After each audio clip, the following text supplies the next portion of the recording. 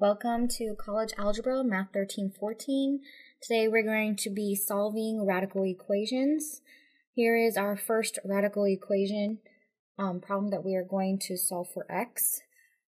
You first need to isolate one of the radicals. Notice how we have two radicals. So I am going to add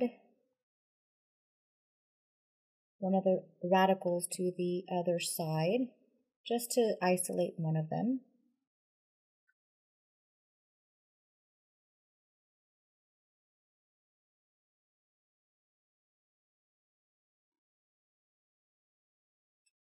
Now, because it is a square root radical, in order to get rid of that radical, I'm going to square it on one side. Now, whatever you do to one side, you always do to the other. The square root squared, obviously, just turns into x plus 5.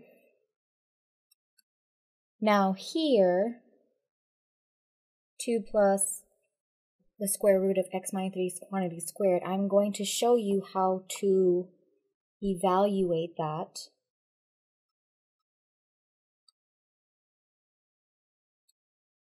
by foiling.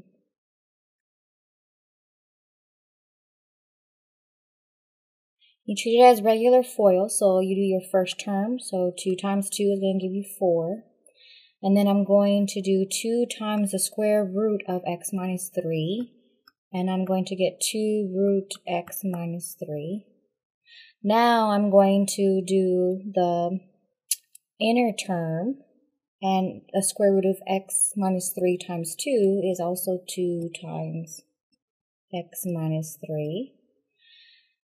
And then I'm going to do the last term next, and it's the square root of x minus 3 times the square root of x minus 3. Because it's the same expression, you end up with x minus 3. Now I'm going to combine like terms here. So 4 and negative 3 become 1. I don't have any common terms with x. And 2 root x minus 3 plus 2 root x minus 3, since they are the same, when I combine them together, I'm going to get 4 root x minus 3.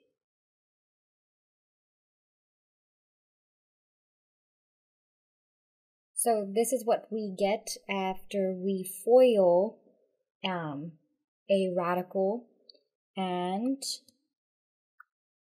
on this side I'm going to have 1 plus x plus 4 root x minus 3. Now, we came up with another radical on the other side of the equal sign. Due to the fact that we came up with another radical, we are going to have to isolate this radical. So I'm going to subtract 1, subtract x,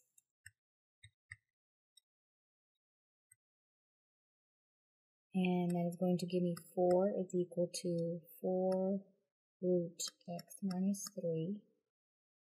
Since I am multiplying, I need to divide by the 4 on the outside, and I get 1 is equal to x minus 3. And just as before, we need to square both sides to get rid of the radical.